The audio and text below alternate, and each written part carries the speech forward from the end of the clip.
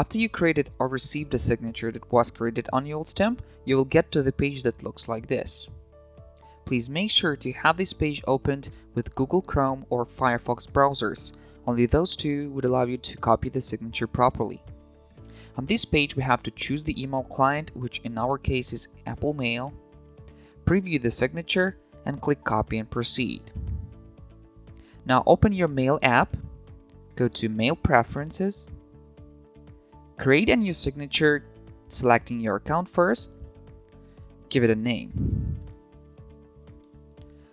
Delete everything that is already there, uncheck Always Match the Default Font, and paste the signature.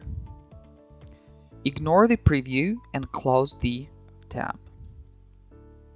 Compose a new email and you should see your email signature in the bottom of your email. In case your signature looks like a plain text, you can easily fix that by going to Mail Preferences, Composing tab, and change the message format to Rich Text. Then after you try to create a new email, the signature should look perfect.